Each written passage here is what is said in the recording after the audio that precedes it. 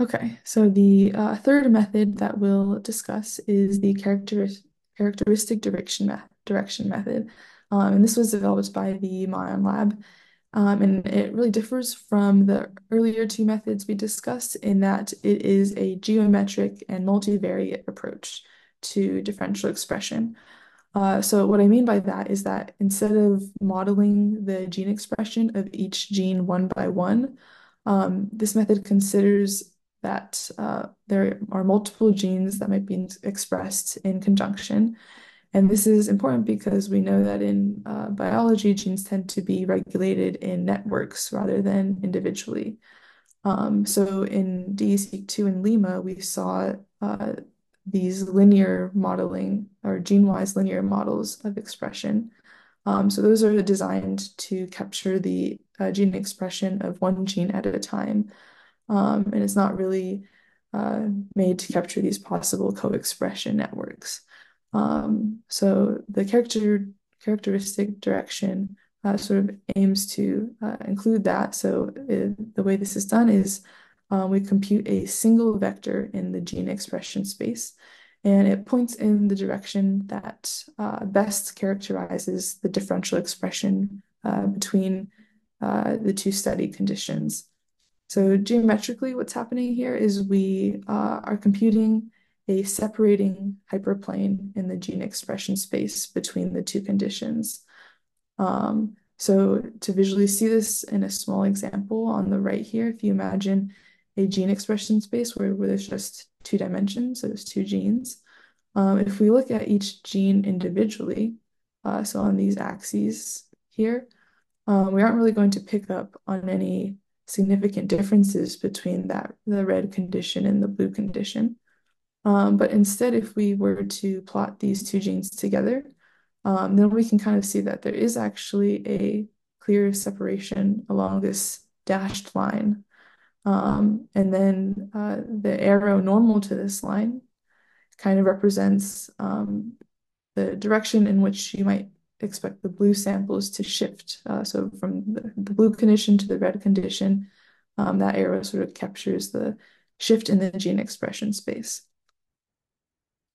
So that's kind of the intuition behind this approach. Um, oh yeah, go ahead, Avi. Yeah, I just want to add that this method is also linear. So I think one of the statement that you made that those other methods are linear, and linearity doesn't mean that it's looking at one gene at a time. It's the actual method that used to transform the data or looking at the data that like it's coming from a normal distribution.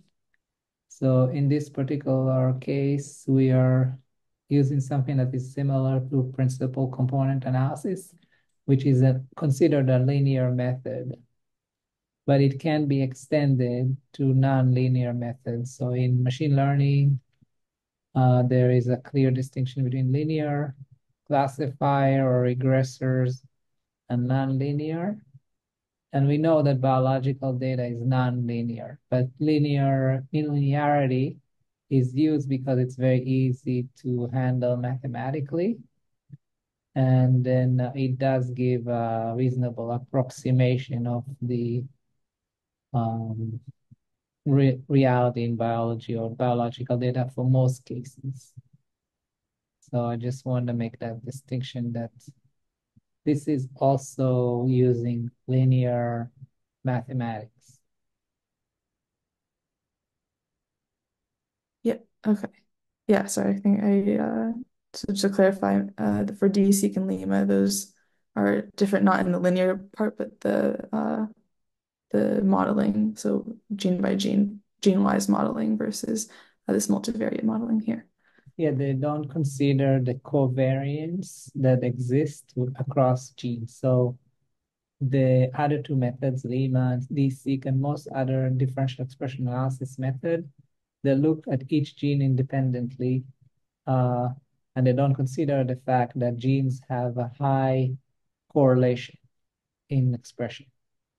So this method consider that information and take advantage of it to potentially better identify the differences between the two conditions.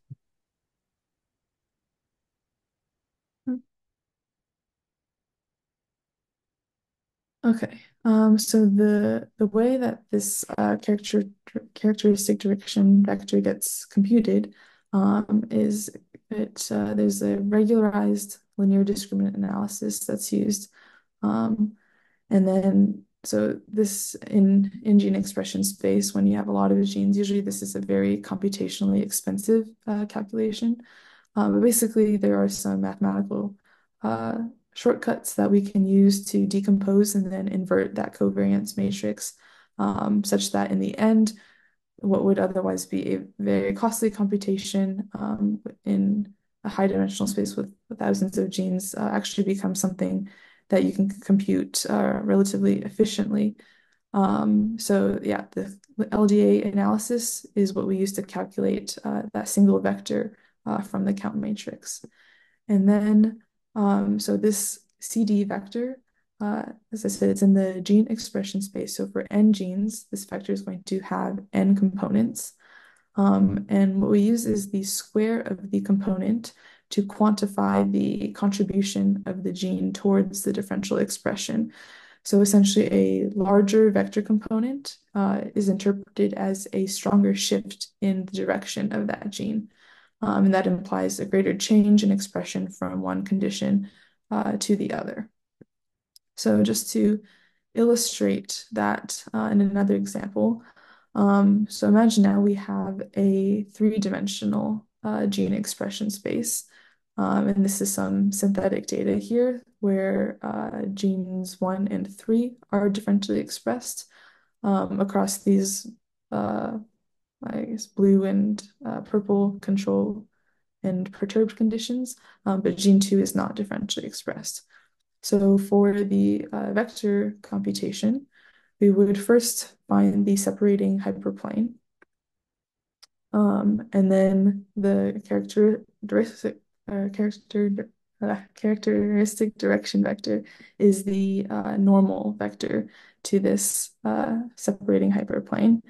And we can see this vector lies almost entirely along the axes of genes 1 and 3 without much change along the gene 2 direction. And if we were to go in and look at the components of this vector, we would see that genes 1 and 3 would have relatively large values and that the component value for gene 2 should be very close to 0. So that's sort of how this differential expression gets captured inside the characteristic direction vector.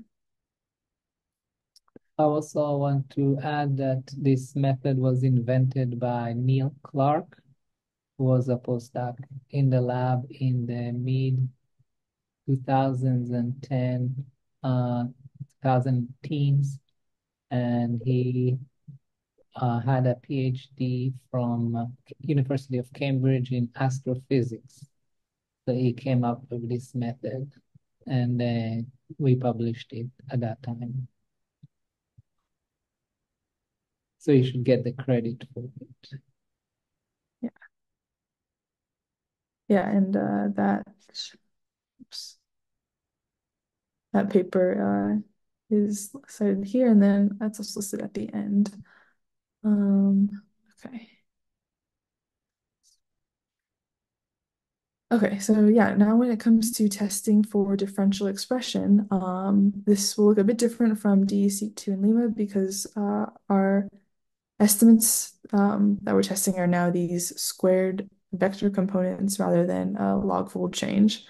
Um, so since we don't have much prior knowledge about what the null distribution of those component values might be, we can use permutation testing to try and simulate it. And if you remember from last week, permutation testing is just taking n random permutations of the data and then calculating the test statistic, or in this case, the vector components, to estimate the null distribution.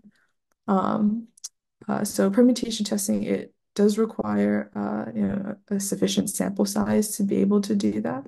So in the cases where sample size is not enough, then an alternative would be to simulate the draws from the same distribution. So you're assuming there are no differences in expression between the conditions that you're studying. So you draw all from the same distribution. And then you compute like a null characteristic direction vector to get the expected component values for each gene rank, assuming that there is no differential expression. And then that generates your null distribution for the component values for a given rank in that vector.